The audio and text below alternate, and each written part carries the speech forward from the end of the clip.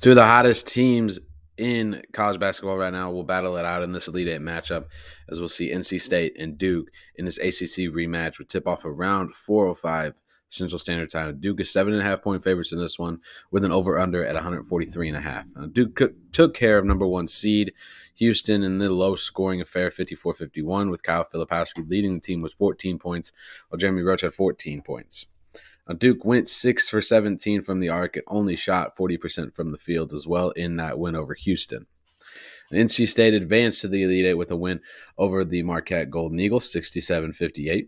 The Wolfpack were led by DJ Horne, who had 19 points, 5 rebounds, while teammates Mohamed Diarra had 15 rebounds and 11 points in the win as well.